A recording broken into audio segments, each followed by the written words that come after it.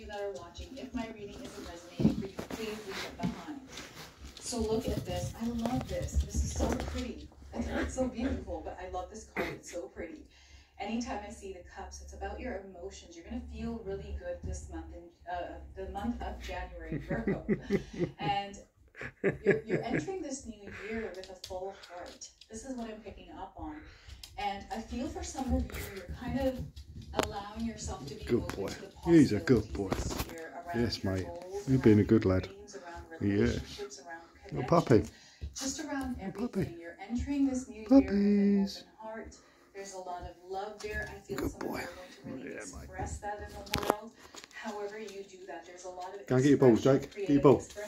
She's got your ball, mate. There's a lot of loving energy that is coming through that for you. So perhaps some of you are starting a new career, maybe a business, a project. Perhaps some sort of opportunity has come in for you that's going to touch your heart. It's a nutter. Many ways